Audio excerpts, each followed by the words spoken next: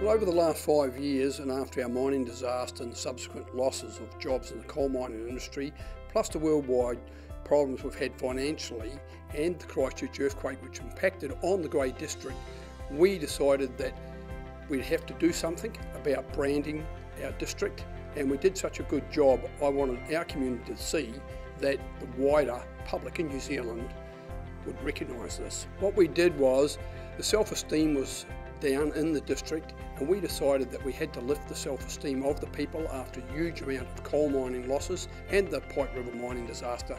So we decided we'd rebrand the town and give some confidence back to our district.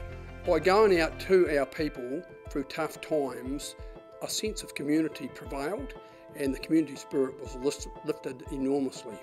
It's been successful because the public, the people of the Grey District got right in behind this. As coasters, we have a resilient nature, but sometimes community spirit is only shown by all joining together and rebranding and making the rest of New Zealand stand up and say, well, look, here's a community that really does care.